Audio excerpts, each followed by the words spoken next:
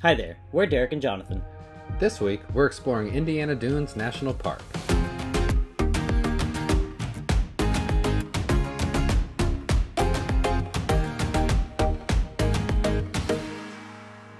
This park isn't the most well known, but it has a little bit of everything. Beaches, dunes, and history. This stretch of the Lake Michigan shoreline was almost industrialized by steel manufacturers, but its National Park designation preserved this sliver of the coastline. But before we could actually enjoy the park, we had quite the adventure getting there. The RV broke. We stopped at a rest area halfway between Mammoth Cave and Chicago. You notice that the rig was kind of leaning to the right a little bit, which you can kind of see behind me. Yeah, see how it's leaning to the right? See this dangling piece here? It's not supposed to be dangling. It's supposed to be like that other side there, connected. You know what, let me get around to the other side. 3, 2, 1. As you can see, it's not connected. It's broken. Lucas, do you know what to do to fix the RV? How do we fix it? Oh, no. Okay. Just like that. We got a new leaf spring. Thank you to Mobile RV Repairman here in Thorntown, Indiana. What was his name? Jack. Jack, Mobile Repairman. We'll leave his number in the description or below. Came out on a Sunday. We called him this morning. He was here by 2:30 with the part and installed it in under an hour. With the rig repaired, we finally made it to Chicago, where we spent a few days and found the only place to camp in the entire city. So if you want to spend some time in Chicago while you're RVing, there's really only one option: to stay downtown. Yes, every other RV park is probably between 45 minutes to an hour outside of Chicago. And so this truck marshaling lot by McCormick Place is the only place to really park your RV. Not many here right now. There's one right here and us. We've been here for a week, so yeah. It is a truck yard. There have been some vans in and out. It's not fancy. It is not fancy. If you're all about fancy life and fancy camping, this ain't it. Not for you. It is 100% boondocking, so we were here for the whole week. We had, you know, the water, the solar for it. It's been beautiful. We're maybe 10 minutes from downtown. If that. If that. If that. It took us 5 minutes to get to the gas station. We've taken Ubers from here. We've taken the subway from here. It's incredibly convenient. If you have bikes, that's great. Oh, you could just bike from here. We don't have bikes. You can access the lakefront if you wanted to. Just walk down that way. You could go over or under. But city's over there in the distance. Yeah. You can kind of see it. There's the Batman Tower, as Fingerby calls it. It is the Batman Tower. It's not. Finally, we made it to Indiana Dunes National Park. It's kind of a hidden gem, right here on the southern tip of Lake Michigan. But it's not your typical national park.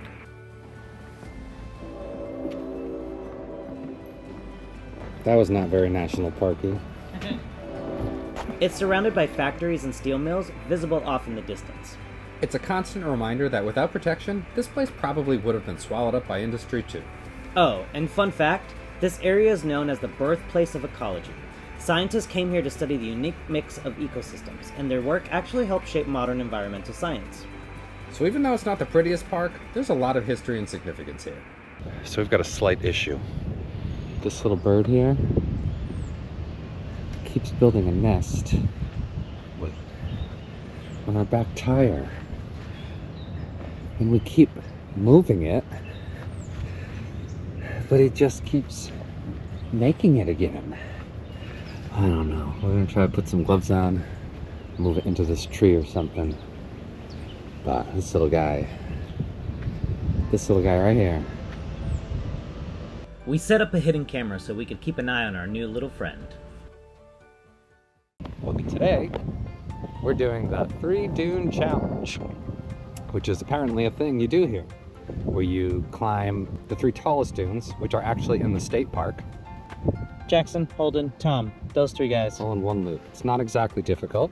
It's only 1.5 miles with I think like 500 feet elevation gain. It's a thing they make a big deal about here. We're gonna do it. Here we are. We're starting here with the first dune. I don't know which one it is. Jack's. Yeah, you're definitely just kind of climbing up. A little soft sand. But we think we've reached the top of a dune. I say that because there's not much Yeah, there's nothing up, higher. but this took 30 seconds to climb to, right? What can I tell you? This is a 30-second town. If they didn't make it a national park, it would be a steel mill. That's true. So these dunes here in Indiana Dunes National Park are not your typical sand dunes that you may think of. Like white sands. Like White Sands or Death Valley. Like when you go on Instagram, you type in sand dunes. Like this is not what you see. But these are technically sand dunes that were moved here over, I don't know, hundreds of thousands of years. Got populated by all sorts of different types of vegetation. And as it continues to move, it gets different vegetation growing on top of it. I don't know. If you're not into it, it's kind of boring. Don't come here for vistas. Don't come here for picturesque sand dunes. Come here to learn about ecology and to explore what could have been steel mills, like the rest of this area. Gary, Indiana, Chicago. Turns out we haven't reached any of the dunes. And look at that. We do have all these new flowers coming in. What are they called? Lupine wildflowers. Smells really nice. Whew. Yeah, this is a slog here. We've officially made it to the top of Mount Jackson, the first of the 3 dunes. It is 176 feet above Lake Michigan. It's steepish, and there's a lot of sand here. All right, on to the next one. These dunes are not connected by ridges. You gotta go all the way down and then go all the way back up. Now we're making it to the next one. Is this not the top of another one? No, it's right there. All right, the second summit, Mount Holden, 184 feet, even steeper, even bigger. The last one's at the top of these stairs. Here's the big reveal. Yep.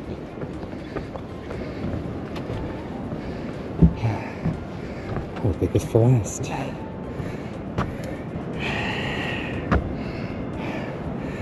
Ew. That doesn't look good. Meanwhile, back at the campground, our new friend was getting busy. Again. We got some sand in our shoes. Yeah, whenever you go to a sand dune, it's always the same situation.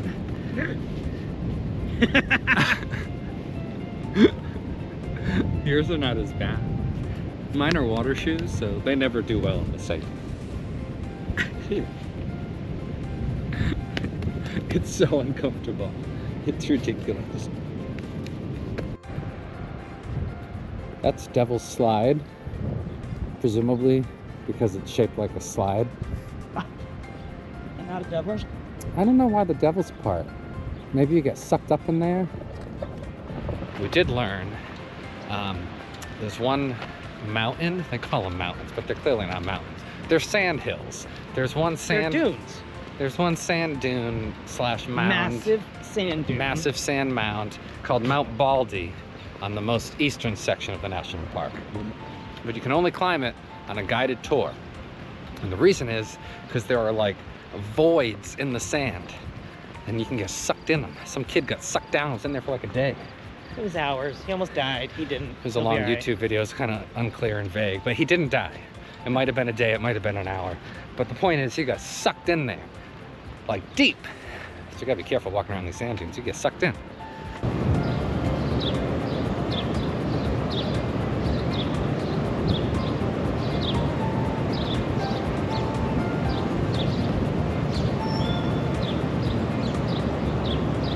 So now we're in the Miller Beach area of the park.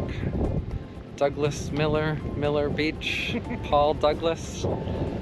Some combination of those words. It's on the western... Paul H. Douglas Center for Environmental Education. That's where we are at Miller Beach. Miller Beach. Anyway, here in the parking lot, you can see these really cool examples of how the dunes form. Like right here in the parking lot. And then how the vegetation starts gathering up on them to stabilize them. Like, that's pretty cool. This beach is covered in litter. Specifically these little like microplastic things. There's plastic everywhere in here and little bits of glass. That is not good to see. We got these little specks of color here, they're just microplastics that wash up here. It's in probably Chicago. She's right there.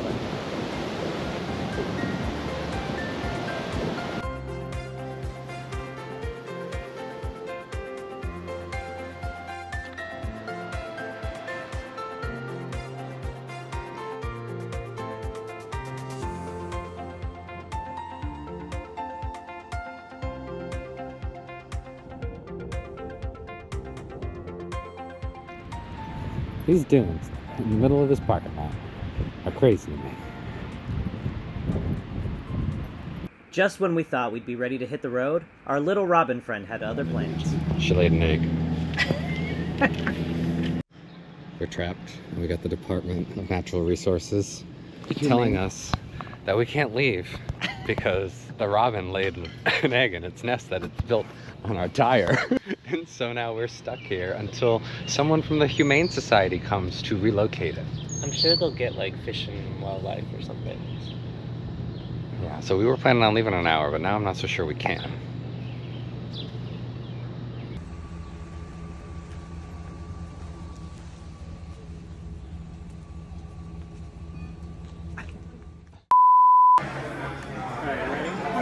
Am I taking it? You're taking it.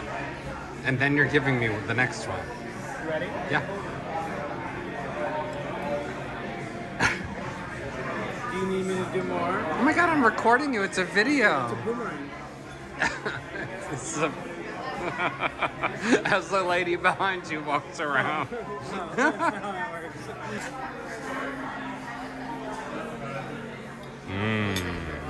Oh, watch out for the fork.